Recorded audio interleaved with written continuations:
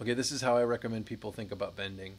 Um, uh, for starters, I think about it like an uppercut with an added extension of the fingers in the uppercut motion. So, that way you get the whole arm involved. It's like you're turning the forearm and you're bringing the elbow into your side possibly at the same time, and you're extending the fingers, and at the same time you're squeezing with your thumb.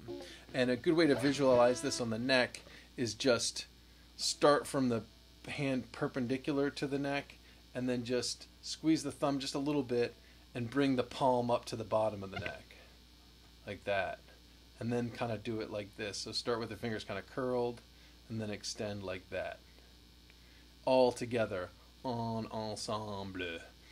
And then while you're working on bending technique, go ahead and work at the 12th fret, because that's the easiest place to do it. That's the least amount of tension on the string is here at the 12th fret. The farther you go down that way, the more the tension increases, and likewise the other direction. So, and so G strings, I mean, you could either of the strings, but any of the like top 3 strings, but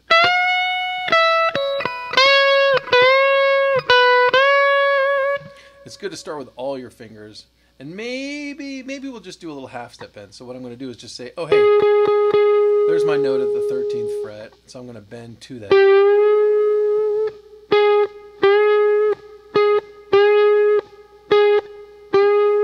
And I'm just pushing just a little bit with my thumb. And I'm just pushing a little bit with the twist of the forearm. Just a little bit.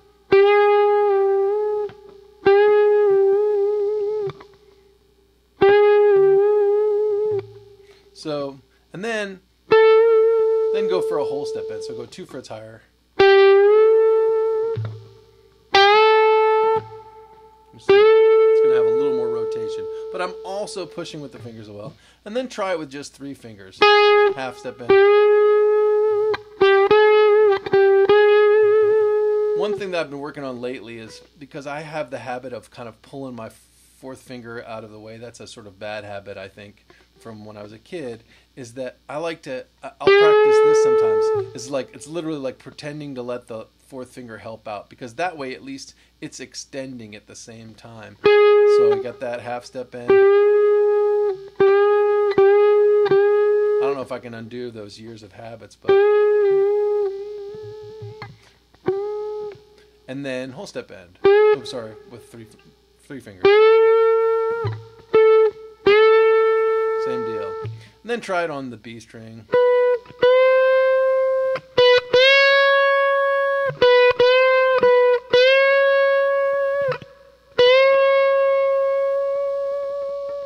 I moved my thumb, you can see a little bit. I had it a little bit back here, and I moved it. I didn't feel like I had quite enough squeezing, so I moved it a little bit in.